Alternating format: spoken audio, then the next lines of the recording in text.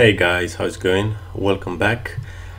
Today I'll show you a command similar to NSLOOKUP but much more powerful, and that command is dig, and this stands for the main information grouper. Right, so dig is a network tool used mainly to interrogate DNS name servers, and you can use it to perform DNS lookups in a similar way to NSLOOKUP. But I've decided to show it to you as NSLOOKUP has been deprecated in the past years, as the organization that maintains the code for NSLOOKUP, I believe, is the Internet Systems Consortium. It has stated that they may remove it from future releases. In case you're not aware of, the Internet Systems Consortium is also the organization behind the Berkeley Internet Name Daemon, or BIND. BIND is the most widely used name server in the world, and usually NSLOOKUP is distributed alongside with it. So let me come back to dig. Dig is an excellent competitor that's widely used by DNS administrators nowadays to troubleshoot DNS, and that's because it's very flexible and offers a much better output. So the dig command is quite straightforward. It queries DNS name servers and it returns the IP addresses and a lot of other cool information about these. For example, we can use it like this. So let me just delete it. Delete this, and let's say dig google.com. Right, so we get the following output. You probably don't need all the information in the standard output, but it's probably worth knowing what it is. Right, so because we have a lot of info here, I'll try to break it down to have a better picture of what we're looking at. So the first part here shows the dig version, in this case 9.8.3, and the global options section plus CMD.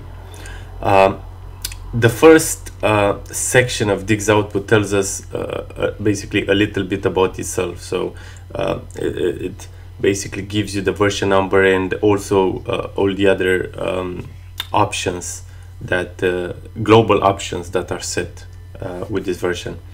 And you also have you see the lines beginning with semicolons, and these are comments and they're not part of the information.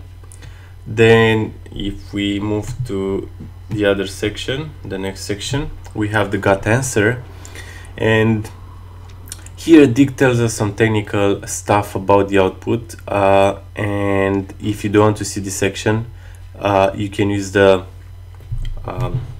dig plus no comments option like this, and you won't see this section, the got answer one.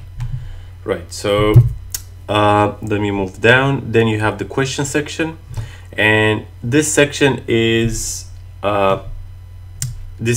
basically where dig lists once again the information we asked for, and the default query is for an A record, and that's the domain's internet IP address, which is a domain record A, type A. Also, if you don't want to see this, you can turn it off by specifying dig plus no question, and it will turn off this section and you won't see it. Right, then you have query time, and this is basically the final section.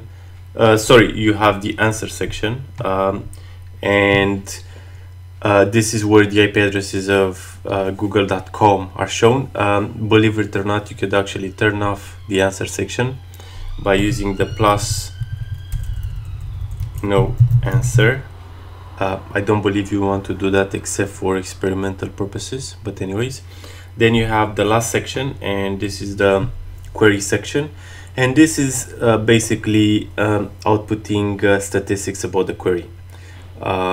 If you want to switch this off, you can do this by specifying the no stats plus no stats option. Right, so Dig will let you perform any valid DNS query, either asking for an A record or text or mail exchanges, name servers, or even the omnibus any. So let's try a few options. Let's say we want to get the IP addresses for google.com. So for that, we can simply specify, so dig, let's say A, because we want to query for the A record. Sorry, this should go here actually after google.com. A, and then let's say we want to see only that. So let's turn on noall, and this means we'll shut down all the sections here, right? But then we can turn on the answer section. So plus answer should be quite straightforward once you learn it, right?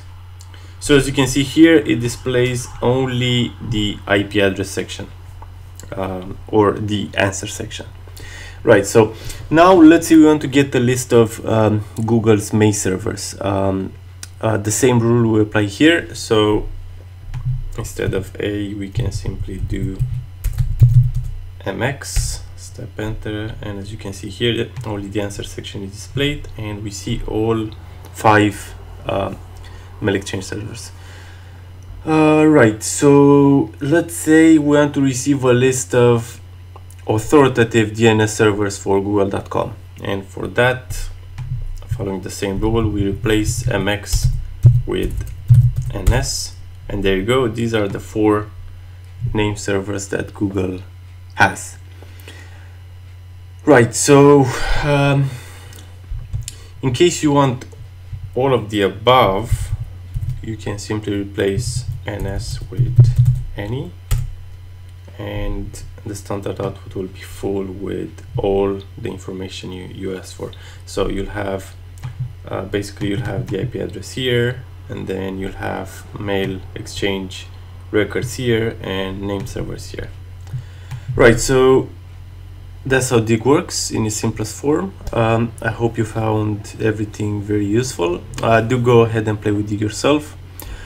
Don't forget to subscribe, and I'll see you in the next video.